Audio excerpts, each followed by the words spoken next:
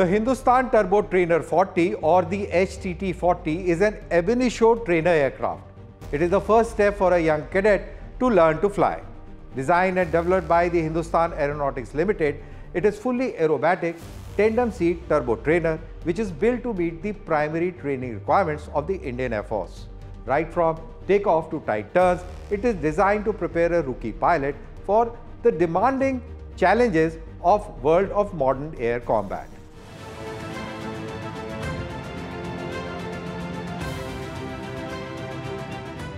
This week, Hindustan Aeronautics Limited announced a major milestone.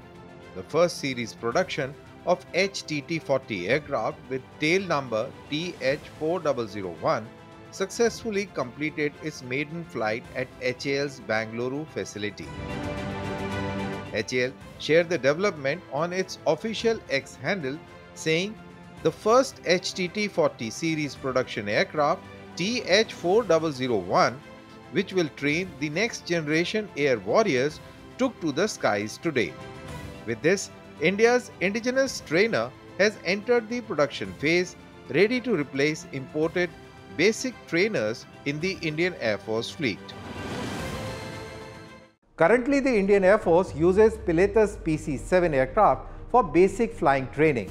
After phasing out HAL's HPT-32 Deepak trainers in year 2014.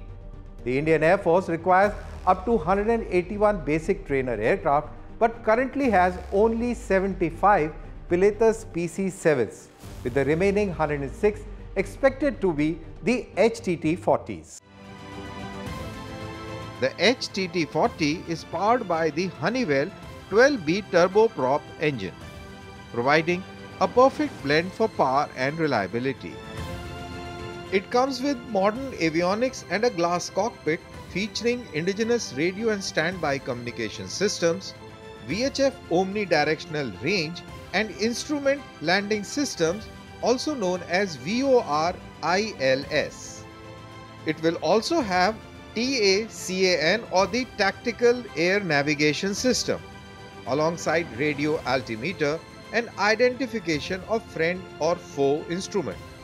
This aircraft will also have an integrated standby instrument system or the ISIS.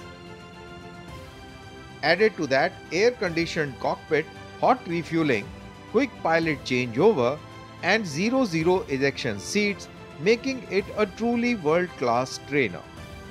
Built to FAR-23 standards, the HTT-40 combines safety, agility and economy, exactly what a training aircraft must deliver.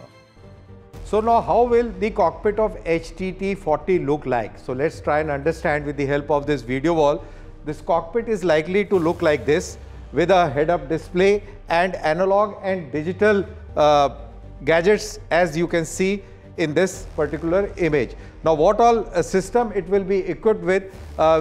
It will have VOR instrument landing system, that is VHF omnidirectional radar, and the landing system basically to land at night or in foggy conditions, bad weather conditions. This is going to be very helpful. Then there is a thing called tactical navigation, the TACAN. So this is there for navigation purposes. It enhances better navigation for the pilot. So this is the second feature that the pilot will have through these instruments that we can see. And then there will be something called radio altimeter or radalt, as it is also known, basically to give the exact distance between the aircraft and the ground. It is a near real-time distance between the aircraft and the ground. This helps prevent accidents. Next is the identification of friend or foe. So this is another very important feature, because as the aircraft density increases, the airspaces get congested. It is very important to identify whether the aircraft is a friend or a foe. So this identification of a friend and foe is with the help of radars at the ground station and plus the codes that are sent by the pilot and the aircraft. And lastly, the integrated standby instrument system, which means that In case one set of instruments fail, you have another set of instruments as an overlay. As you can see in this cockpit, you have both digital and analog instruments available. So basically it's an overlay. Earlier this month, Defence Minister Rajnath Singh inaugurated the second production line of HTT-40 at HAL's Nasik facility, alongside the third production line for the LCA Tejas Mark I Alpha. He had flagged off the first Tejas Mark I Alpha from this line, and he urged the HAL to aim higher in the global race for next generation aircraft, unmanned systems and civil aviation. India must always stay ahead in this new race and not lag behind. The minister called HAL the backbone of India's defence sector, appreciating its role in realizing the vision of Atmanirbhar Bharat in aerospace. With HTT-40 now cleared for production and the IAF ready to induct it, India has taken another step towards self-sufficiency in pilot training.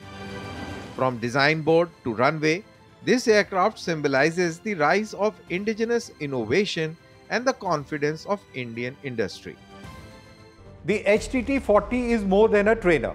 It's a symbol of India's flight towards self-reliance. As the next generation of air warriors takes to the skies, they will do so on wings made in India.